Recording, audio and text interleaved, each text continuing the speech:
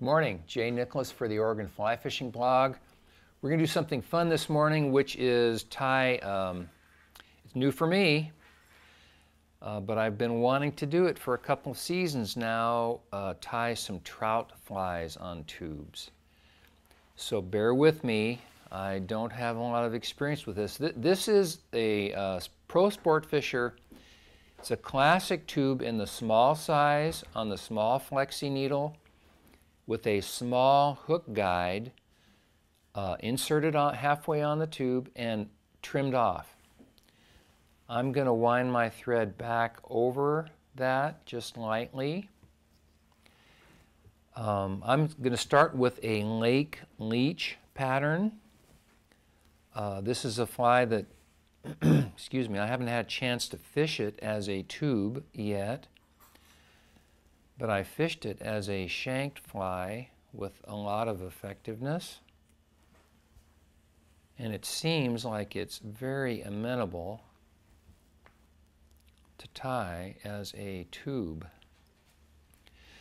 Now you might be wondering, why would somebody want to tie any trout flies on a tube? Well, I asked myself that, besides for fun. By the way, this is a few strands of holographic Flashabou on one side of the tail.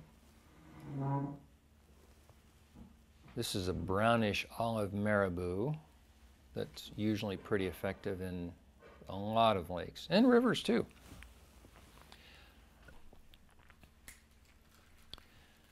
So here we go. Some people like to use a dubbing loop for these flies. I don't.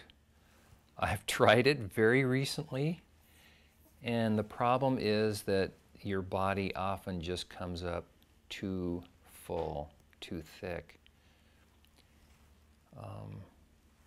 So by just spinning it with your fingers, it's fairly loose. It's still plenty secure. You can give it a little bit of a taper if you like. You can finish it right where you want to. So this dubbing blend, it's a mixture of STS trilobal and a little bit of ice dub.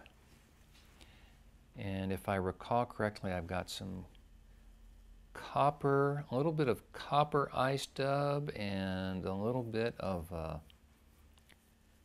UV pearl ice dub. And it really puts some nice highlights into it. So on this small classic tube, I had already melted and flared the end.